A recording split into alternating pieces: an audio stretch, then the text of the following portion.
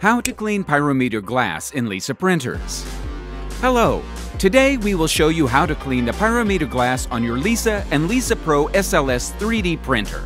Here is what you need: cotton cloth, ethyl alcohol, at least 95%, rubber gloves. You can find everything you need in your accessories box. Hope you're ready. Let's begin. Turn on your printer and open the lid to find pyrometer glasses. Make sure that you are wearing rubber gloves.